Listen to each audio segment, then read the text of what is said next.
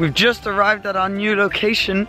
We are in the middle of this rocky desert right here. We are going to be staying at this resort. So we're staying in the desert again, this time a bit more luxurious than the first time. So we're not in the empty quarter, but we are surrounded by total beauty, and apparently we're all going to be sleeping in little cabins. So I'm excited for this. It's going to be a pretty cool night, and we're only here for one night. What we found? An elephant. No, a big elephant. Look at that!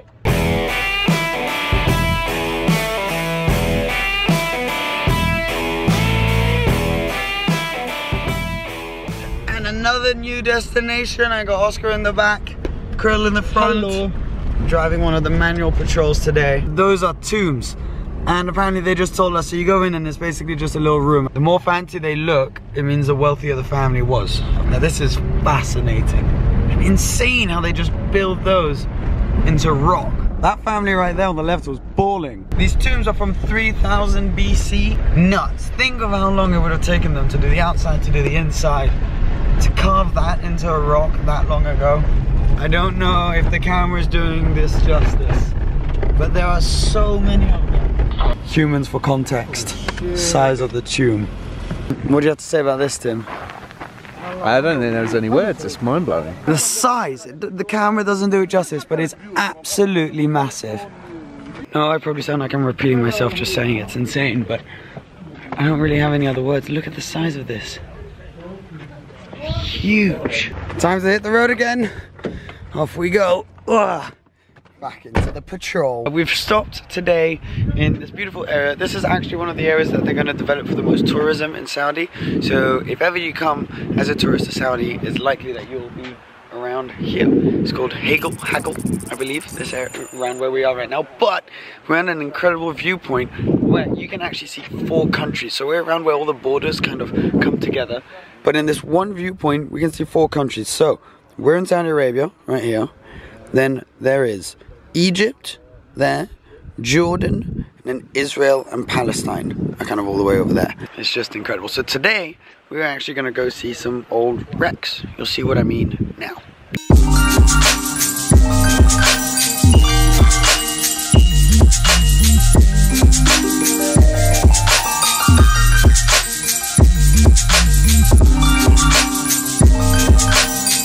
Just about to head home, and then before we decided to go back, Sultan asked us if we wanted to come to a pretty special site. Now this plane back in the day apparently had an emergency landing here. They thought they were spies or something. They've basically never taken this plane. The people have taken all of the equipment that was inside, but this is so cool and very eerie and spooky. To see an abandoned plane like this, I feel like something out of Lost, but it's incredible. This is the engine right here. This thing must have had a pretty rough landing because it is ripped apart. Very unusual, to say the least, as we go under the wing. Size of the wing, it's massive.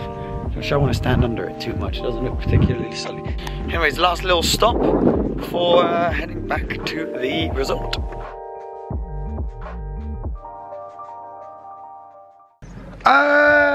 Okay, so today, completely different from any other day. It is my final day in Saudi Arabia, final day on this trip, and we're deciding to go out with a bang. Look at this behind.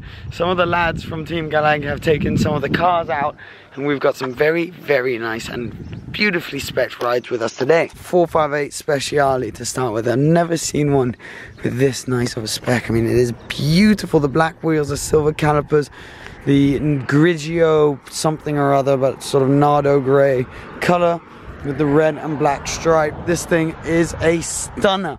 Carbon all over the place as well. It's got the blacked out logos, carbon front splitter, carbon side mirrors, carbon side sills. It's got everything.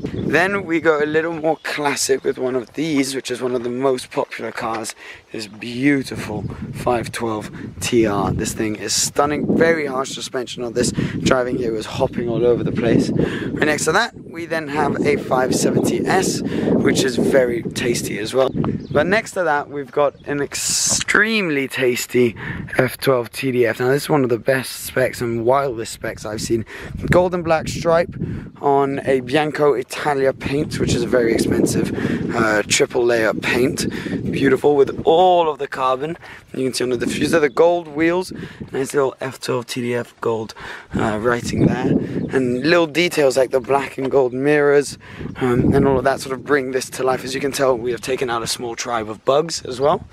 Next to that, 991 first gen GT3 with a red roll cage and red accents on the interior. Very nice. Last but definitely not least, the rarest car here, one of only 25 in the world, the MSO HS 688, based on a 675 LT, just beefed up completely. This one in matte volcano red and with a carbon fiber stripe. You can see that goes all the way down the bodywork of the car, over the roof scoop. Doesn't go over the wing, but it is a really, really nice touch. Carbon fiber just absolutely everywhere. But yeah, last day in Saudi, and we're kicking it off with a lovely convoy.